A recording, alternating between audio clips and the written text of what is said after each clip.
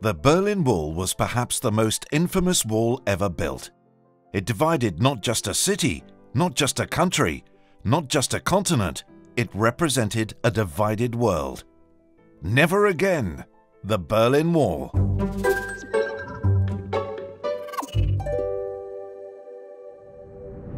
There have been some monumental walls built throughout history. The Great Wall was built to protect China from the nomadic tribes of the steppe and collect duties on goods transported along the Silk Road. It was once the largest man-made object in the world, extending for almost 4,000 miles. In 122 AD, the Roman Emperor Hadrian also built a wall from the North Sea to the Irish Sea to keep the Picts out of Britannia. The oldest known wall was built by the world's earliest civilization, the Sumerians, in the 21st century BC.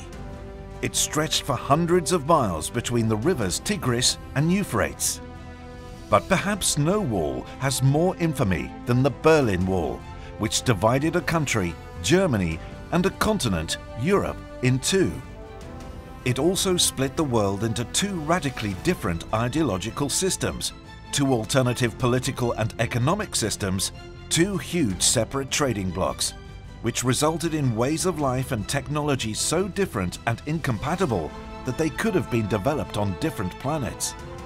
That is, until the Berlin Wall was breached during a popular revolt in November 1989, when the people in the east of the city decided they wanted the same as those on the other side and poured over in search of a better life. The Berlin Wall was built in 1961 by the Communist German Democratic Republic, cutting off West Berlin by land from surrounding East Germany.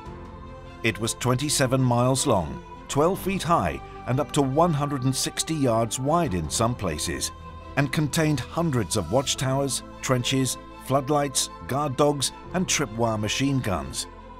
The idea was to stop GDR citizens defecting to the west and Western citizens from entering the east.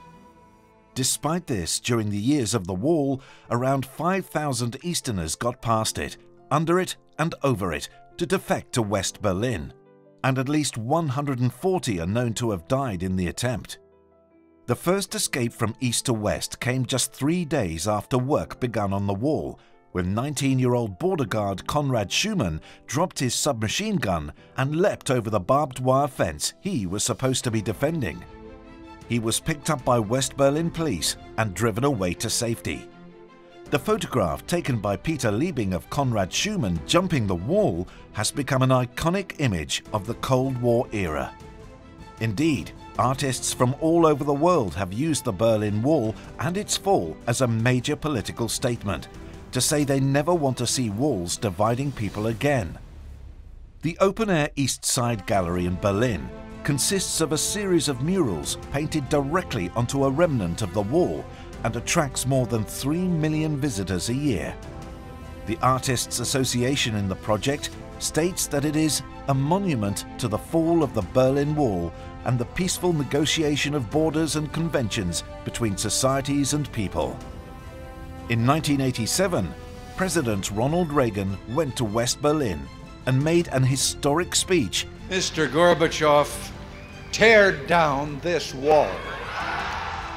Just 2 years after President Reagan's speech, a popular revolt in East Germany brought about the end of the Berlin Wall.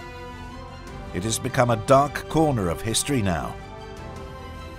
But that has not stopped people wanting to build new walls.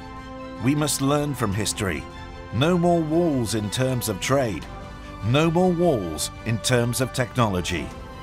This world needs an integrated global ecosystem that can help us promote faster technological innovation and stronger economic growth.